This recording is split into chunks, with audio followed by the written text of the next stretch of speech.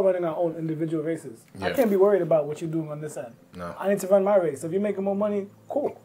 I'm not gonna hate on you. I'm just gonna what do I need to do to get to that point? Right. As opposed to watching what you do. But if I'm watching what you do, then I'll never be able to focus on what I need to do. No, because you're almost cloudy. Because you're kind of thinking about that person. And pocket watching blocks your blessings.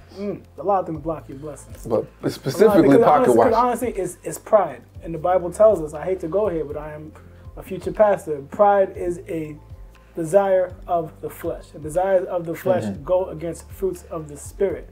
What do you mean by that? Desire of the flesh? Okay, so to break it down, I'm trying to break it down as simple as possible, right? You have fruits of the spirit. The spirit is the Holy Spirit. Okay. And those are, I guess, basically things that the Holy Spirit gives us that people can see from us. Like, you know, like when you plant something, when you plant, okay, say you plant a tree, right? And you plant a tree properly, you'll see the tree grow and you'll see fruits from that grow from that tree, and those fruits, you can use those fruits to nourish yourself, right? Okay.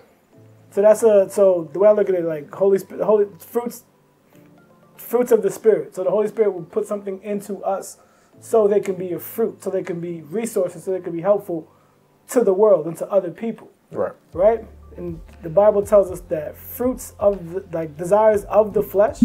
So that's pride, that's gluttony, that's hate, all of envy, all of those are desires of the flesh. So that's things that us as humans kind of go through and battle with. And those are not fruits. Okay.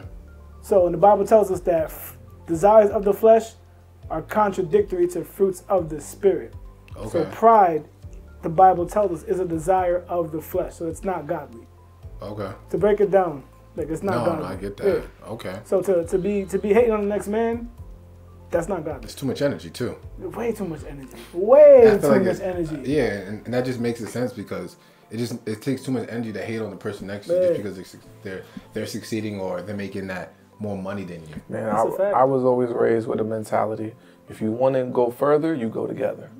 You gotta go together, up, bro. It's gotta go together, man. There's a Haitian proverb that says "a pile main chai palu," which means a lot of hands lightens the load. That's it. If you want to do something, you do it together. Bro, 100%.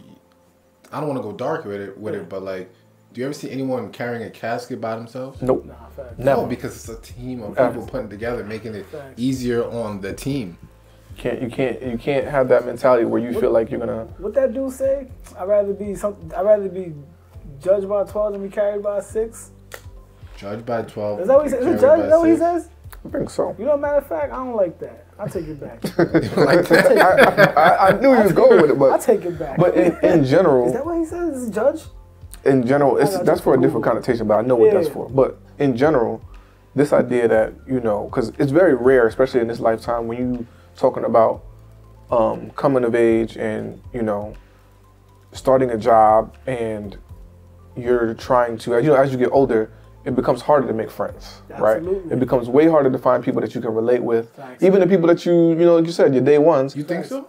Honestly, yeah. I think depending on your mentality. I feel like it's harder for women than men to just make friends. No, but but it's still, like, it's still not easy. To find people that can relate to you in regards to the things that you like or the goals that you have, right? Because that's different. I can say, right, and we've had conversations about this with other individuals where we previously worked at, where, you know, they've straight up told us, like, Marcus interviewed for jobs where they told him straight up, and me and him had a conversation about this. What? You kind of, you have too much ambition. Like, wait, they tell you this? Somebody told you this. Tell you there's too much ambition? I got feedback from an interview that I took back over there on that floor. Okay. And they told me, oh yeah, where I was told that, Mark, they don't want to give you the job because you told them that you have desires to be a manager. You have, like, this is... Oh, because you're going to take somebody's seat that they might not want to take. Like, this is just a temporary stop.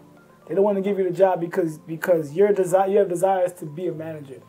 And you have too much ambition for that. And you can't look at them telling you that as a bad thing. It's almost like they're doing you a favor. Well, no, I figured that person is kind of putting you down. No, absolutely. It's a double-edged sword, it's almost like He's saying come to this department, but don't get your hopes up to move up to level. It was we are not interested in you because your vision is greater than ours. Oh. But at the same time, imagine they could have easily just said, you know what, let him take it.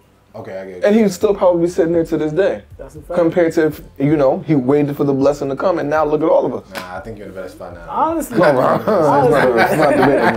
I think you're in a way better spot now. Honestly.